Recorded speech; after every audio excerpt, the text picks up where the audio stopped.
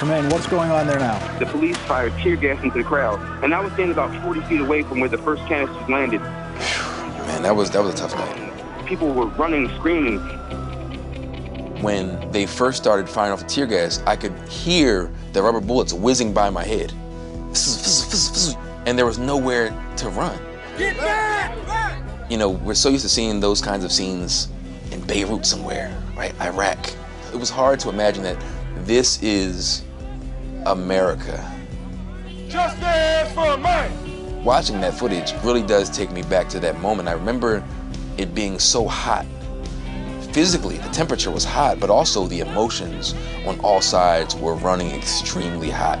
There were armed people all around us, including people in the crowd, but also the police.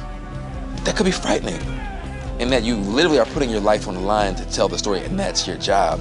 And also to stay balanced and stay composed. And another night capped off by violence. And so I feel it's an honor and a privilege and a responsibility for me to go and tell those stories. Hey there, I'm Chris Hayes from MSNBC. Thanks for watching MSNBC on YouTube. If you want to keep up to date with the videos we're putting out, you can click subscribe just below me, or click over on this list to see lots of other great videos.